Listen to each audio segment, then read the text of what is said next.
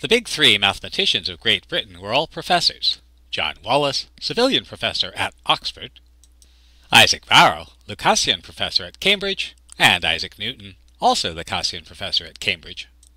In contrast, the big three mathematicians of Northern Europe were all hobbyists: René Descartes, philosopher; Pierre Fermat, lawyer; and Blaise Pascal, philosopher. And joining their ranks was Gottfried Wilhelm Leibniz, a diplomat. In the 1660s, Leibniz began considering sequences. Consider a sequence of numbers. Leibniz considered the differences between successive terms, what we now call the first differences. So here, 0 and 10 have difference 10. 10 and 26 have difference 16. 26 and 60 have difference 34, and so on. But these differences formed another sequence, and you can find the difference between the successive terms of that sequence, what we now call the second differences.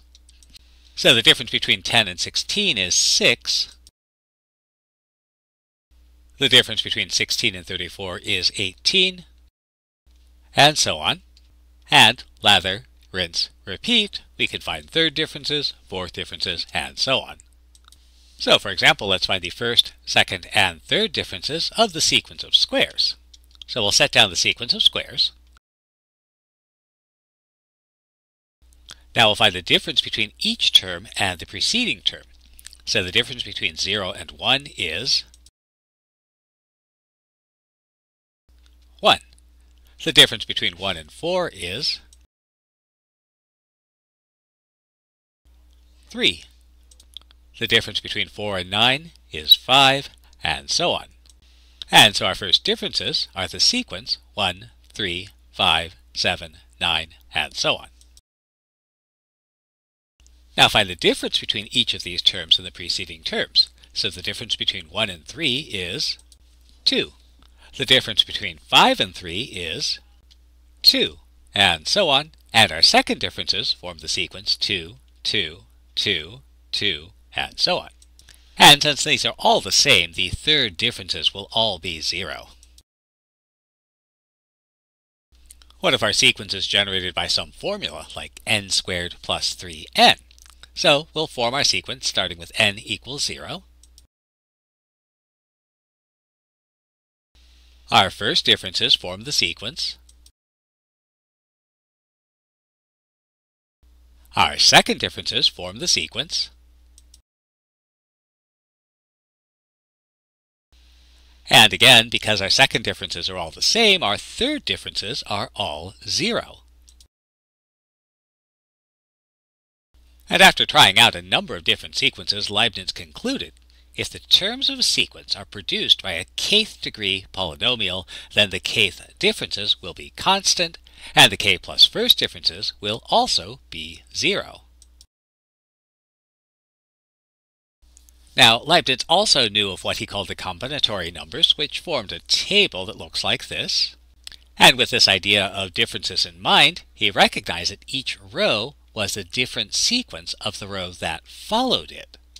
So, for example, this third row, 1, 3, 6, 10, and so on, these are the first differences of the sequence of numbers in the row that follows it.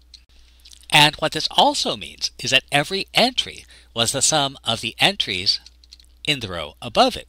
For example, this entry 35, that's the sum of the entries in the row above it, 1 plus 3 plus 6 plus 10 plus 15. Now, later on, Leibniz admits that he realized his work wasn't actually original, but he wasn't a professional mathematician. He pursued it because it was interesting. Still, he communicated with mathematicians and physicists, and in 1672, Christian Huygens suggested that Leibniz should examine the work of Pascal, probably because many of Leibniz's investigations paralleled what Pascal did. And so, Leibniz looked into the work of Pascal and began tackling the problem of series summations in general.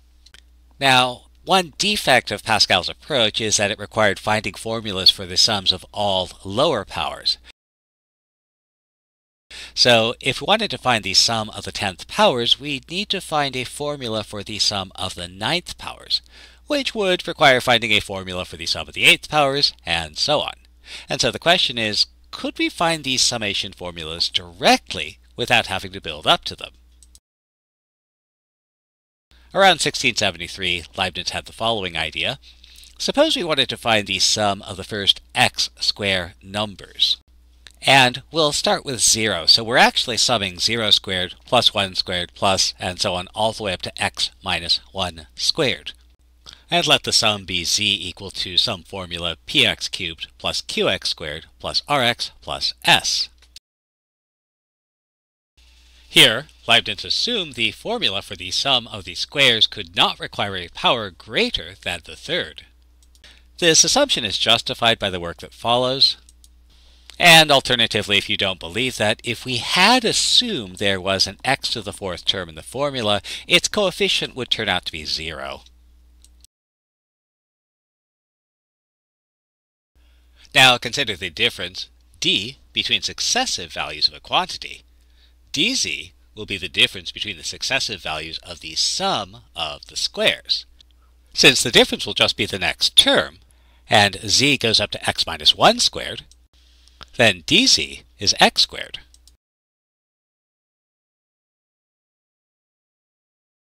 But the difference between the successive values of a sum is the sum of the differences.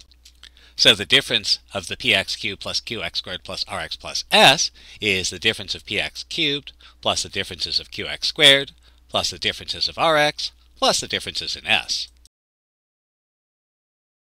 And since p, q, r, and s are constants, they will simply multiply the difference. So this is p times the differences in the x cubes, plus q times the differences in the x squareds, plus r times the differences in the x's, plus s times the difference in the ones.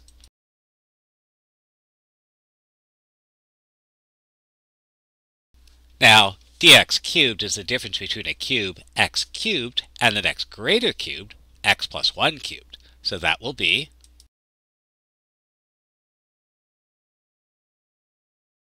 similarly, dx squared is the difference between a square, x squared, and the next greater square, x plus 1 squared.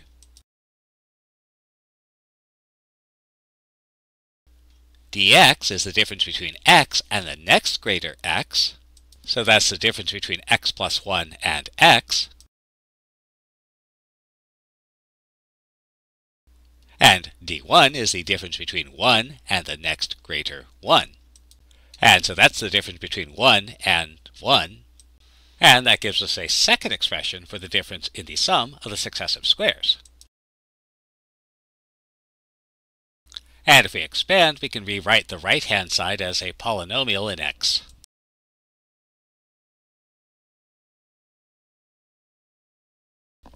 But you have a polynomial on both sides, which means our coefficients have to be the same. So our coefficients of x squared, x, and the constant over on the left are going to be 1, 0, and 0, while on the right, the coefficients of x squared is 3p, the coefficient of x is 3p plus 2q, and the constant is p plus q plus r. And so comparing our coefficients, we can solve for p, q, and r.